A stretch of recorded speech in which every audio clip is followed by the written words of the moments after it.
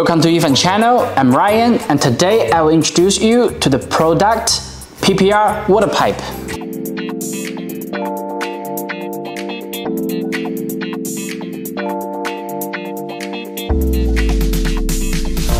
PPR pipe are mainly used for transportation of cold and hot water in households. Today I will introduce PPR water pipes to you. The full name of PPR pipe is Polypropylene random pipe, which is a pipe made of random copolymer polypropylene, mainly used for hot, cold water system in buildings, heating systems in building, pure water supply system that you can directly drink, and central air conditioning system. Its color is usually green, white, and gray, but the master batch can be adjusted to the other colors as needed.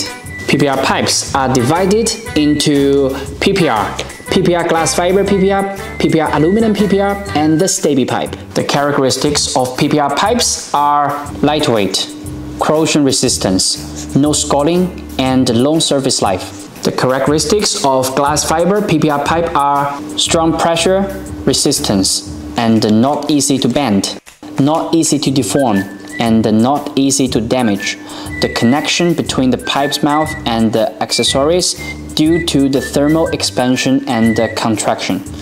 Compared with ordinary PPR pipes, glass fiber pipes are heavier. The characteristics of PPR aluminum PPR pipe is high pressure resistance, high strength, high rigidity, good oxygen resistance and UV protection, thermal insulation and energy saving, good hygienic performance. The characteristics of PPR stable aluminum PPR pipe are small expansion coefficient, no deformation when exposed, no oxygen permeability, no light transmission, corrosion resistant and anti-ultraviolet, anti-scratch, and have longer service life. The PPR pipes instructions end here.